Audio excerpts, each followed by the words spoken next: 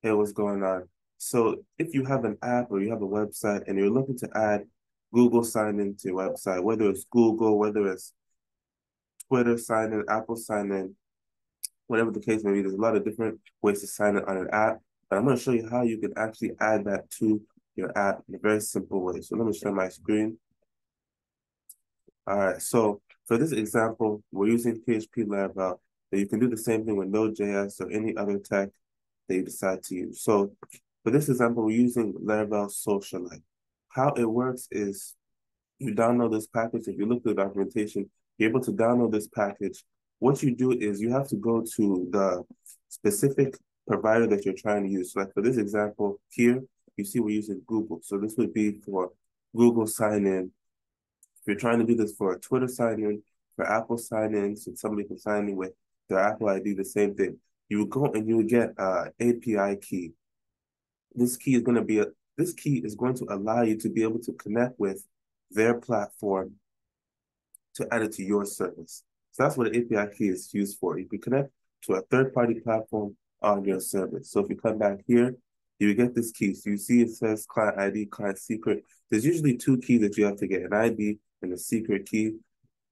But you would add this to your app. And so how it works is, I have an example here of an app that I've done this on the past. How it works is once you have these two IDs set up, these two keys, when somebody clicks a link, so if you go, let me see if I can pull up an example here of how you can sign up. Let's see here. I have one here. So let me see here. Let me log out of this. Log out. Okay, so you see how it says sign in with Google? With this, what would happen is when you click sign in with Google, then it takes you to a page where it shows all your different email addresses, and then you can sign in and then continue to the app.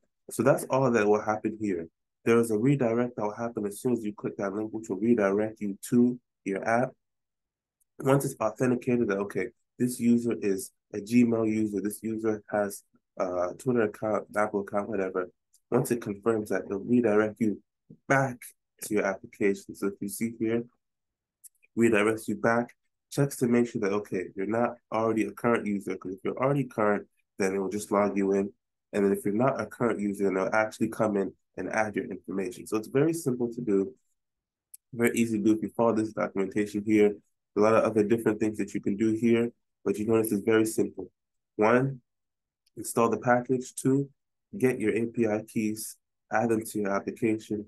Three, add this redirect that once the user clicks on sign in with whatever provider, Google, Twitter, Apple, redirects in there, checks to make sure that this person is, or this person has an account, bring them back to your app, do another two checks, check to make sure that they don't already have an account.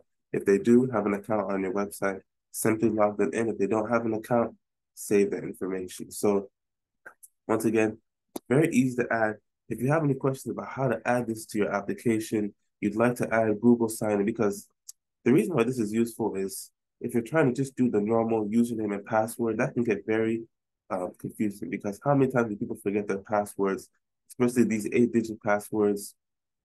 More than likely you'll forget it. So the Google one is very simple. It's easy. Well, not Google only, but Google, Twitter, Apple, whichever one. They're all very simple. You just click, you're already signed in, so you can easily log in. So if you are looking to implement this, if you have any questions, please feel free to reach out to me, send me an email. I'll be glad to help you out. If you're stuck somewhere or something's not working, you'd like me to help you implement this, whatever the case may be, please feel free to reach out and I'll be more than glad to help you out. But once again, I hope this video was a little bit helpful to show you how you can actually add this to your app. And if you have any questions, please feel free to reach out.